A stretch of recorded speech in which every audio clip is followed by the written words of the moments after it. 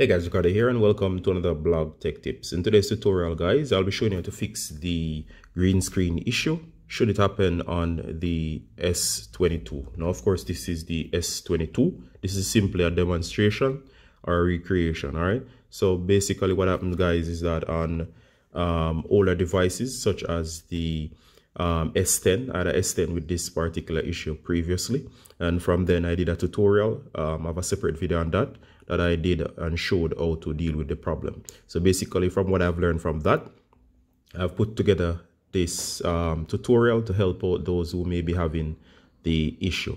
All right, so please note that with the green screen issue, the problem might be that the display might be faded and it shows green. It can also show other colors, but the main color is green, where it shows fading and it turns to green. And of course, once the display turns to green, you're unable to see anything on screen. This seems to be an issue that has been tracked down to the Samsung display. Some people have decided to change out the display, and that does help. However, in case you do not have the funds to change out the display, especially if you had your device for a little while and it's no longer in warranty, you may have to just work around the issue, as I'm about to show you how to combat the issue on your device. All right, so I won't talk anymore. So let's go straight into the fix. So in case your display is turned green, or that faded green look, one of the main things I've found to help with the issue is if the display has turned totally faded and you can't see anything on the display, go ahead guys and locate your power button. So locate power and volume down.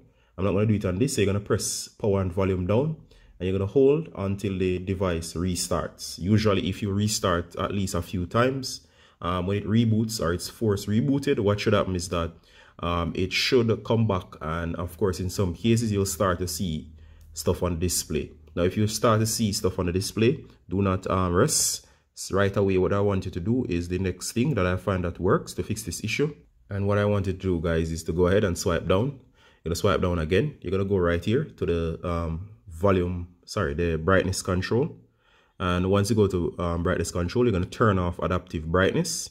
And I suggest that you set your brightness level to quarter or lower of the brightness. So you can estimate, do not turn up the brightness too high. If it's turned up too high, usually half or above, it's going to cause the display to short out.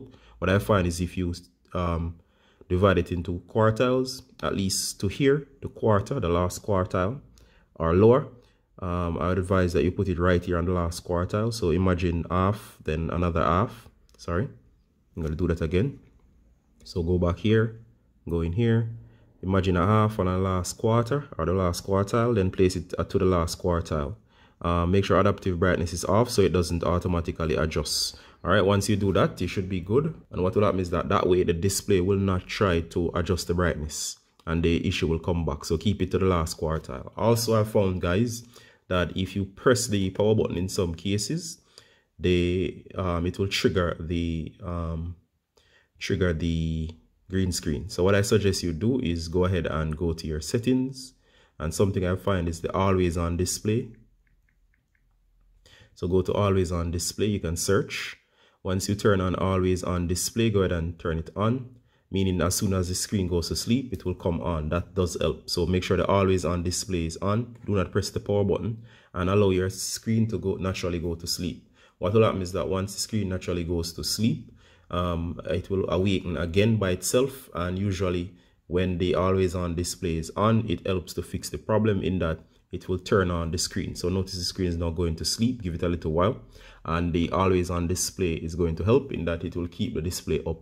That way you don't have to press the power button. And in my cases in the past, I've found that if you press the power button, it tends to add to the problem. So allows the always on display to come on.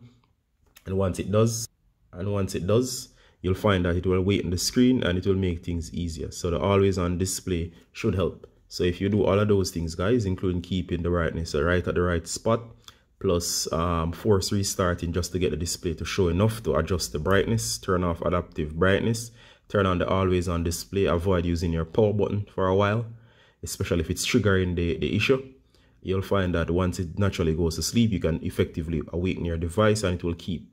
Usually if you adjust the brightness higher, it will come back. If you sometimes use the power button, it will come back. So do keep those things in mind. Also guys, if you have any other suggestions, you can do so in the comments. These are the things that I've found to work with the green screen issue as it relates to the Samsung devices. Please note that these also work on older devices, including the S21, S20, S10, and even any other device that has the problem. If you have any feedback, as always, please share. Ricardo from Blog Tech Tips, saying bye until next time. Bye.